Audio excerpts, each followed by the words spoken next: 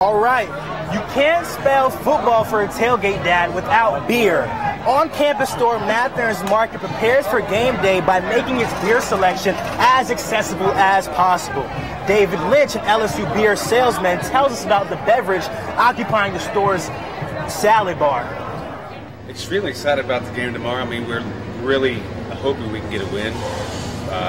Hopefully y'all stop by Mathern's, pick up some Bud Light and some Ultra.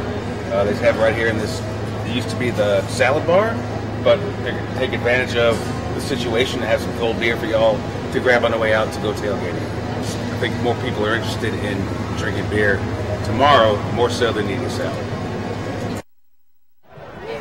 Tailgate dads are just salivating at the mouth, the fact that they can get beer at a salad bar. I mean, guys, that's hilarious. I know